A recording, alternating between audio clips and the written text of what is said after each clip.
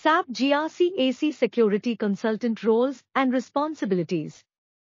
Hello friends, in this videos we will explain the roles and responsibilities of SAP GRC AC Security Consultant.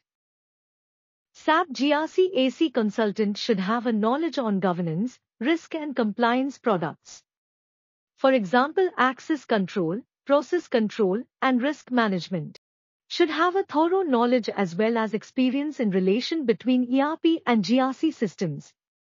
Should have an experience in configuring and supporting of GRC components like access risk analysis, access request management, business role management, emergency access management, and user access review. GRC consultant should be having good understanding of GRC architecture. Should be having hands-on experience in user provisioning, role management, risk analysis, emergency access management, and monitoring.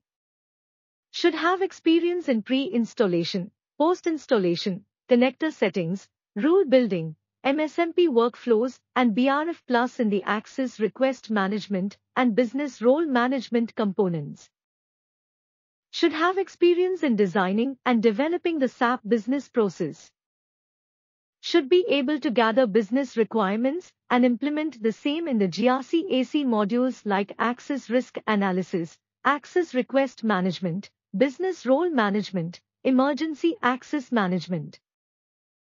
Should have experience in assisting technical teams or business teams in remediating or mitigating the risks that occurs with segregation of duties conflicts.